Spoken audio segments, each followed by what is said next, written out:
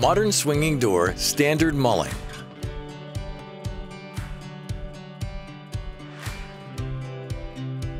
Refer to the written installation instructions for proper drill bit and fastener sizes used throughout this video. When a direct glaze, casement, or awning is the center mull unit, the aluminum mull pin will be factory applied to both sides of the window. When a swinging door is the center mull unit, the aluminum mull pins will be factory applied to the side of the windows. On door-to-door mull configurations, mull pins are shipped loose.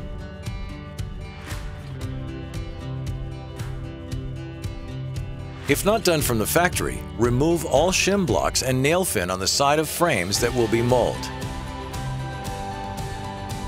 If you're mulling to the in-swing hinge side, remove the 2 fasteners that attach the backer to the jamb and the 6 fasteners that attach the hinge to the backer. Start with a flat and level opening. This will be helpful for larger multiple wide assemblies.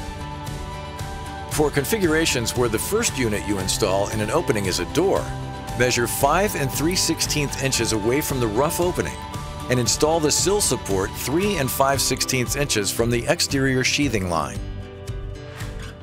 Position the first unit in the opening. Work from left to right as seen from the exterior. Shim and plumb the first jamb on the desired vertical plane.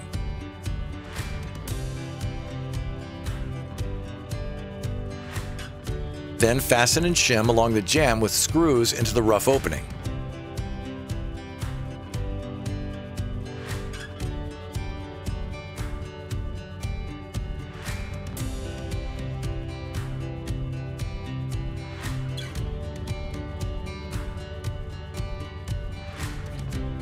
Apply sealant to the door frame. Run the sealant continuously from the top to bottom. In some cases, foam blocks will be applied at the top and bottom. Slide the second frame into the first and, if possible, clamp both side to side and in-out to flush the frames. Fasten at the installation hole locations using the number 8 by 7 16th-inch self-drilling fasteners. Install the exterior mull cap. Seat in place with a rubber mallet. If you're mulling doors with saddle sills, trim the exterior mull cap by 1/2 inch. Repeat the previous steps until the assembly is complete. Make sure all the frames are aligned along the correct exterior plane. Fasten the head jambs with number 10 by 3 inch T20 Torx panhead installation screws. Complete fastening around the perimeter at the remaining installation holes.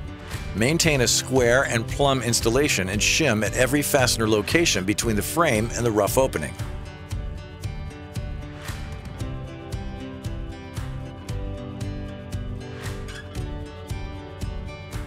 On in-swing doors, install the jamb weather strip.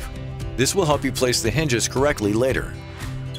Using the hardware holes in the frame as a guide, drill holes into the aluminum mull pin.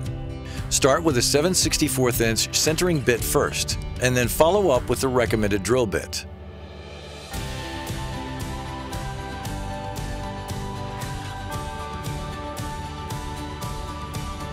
Install the appropriate trilobular fasteners to attach through the hardware and frame into the mull pin.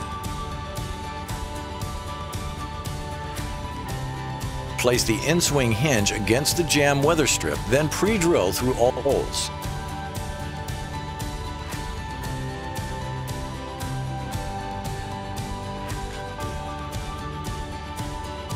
Fasten the hinge with trilobular screws provided. Outswing hinges are attached at the factory.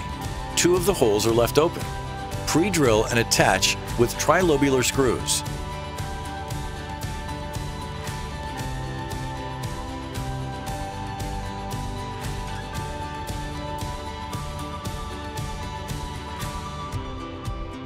Pre-drill and fasten any remaining hardware components to the mull jamb. Install the jamb covers. Install the top and bottom covers. Install the interior mull cap anytime after assembly is complete.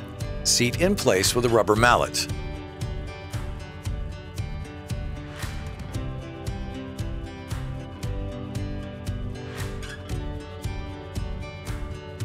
Install the mull pin.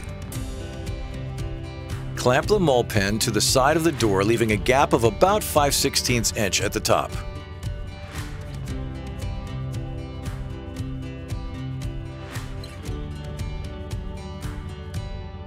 Fasten at the installation hole locations using the number 8 by 7/16 inch self-drilling fasteners. With the first door installed, measure 4 7/16 inches from the jamb of the first door. Make a mark and install the second sill support at this location, 3 5/16 inches from the exterior sheathing line. Slide the second frame into the first and, if possible, clamp both side to side and in-out to flush the frames. Then fasten the mull with appropriate fasteners at the installation holes. Pre-drill and fasten the hardware to the mull.